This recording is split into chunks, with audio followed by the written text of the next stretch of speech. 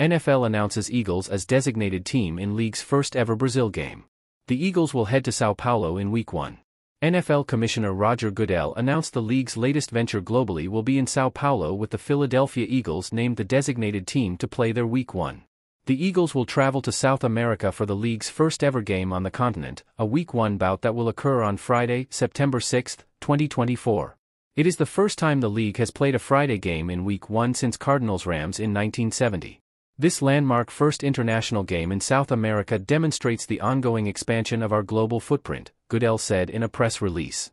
Playing on Friday night of Week 1 is a unique way to highlight our international growth and ambitions.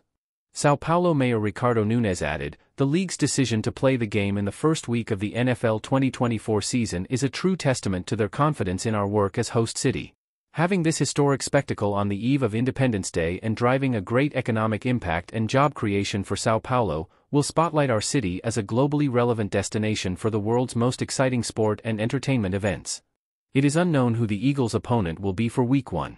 The Chicago Bears, Jacksonville Jaguars, Minnesota Vikings and Carolina Panthers are also designated teams for the league's 2024 international games.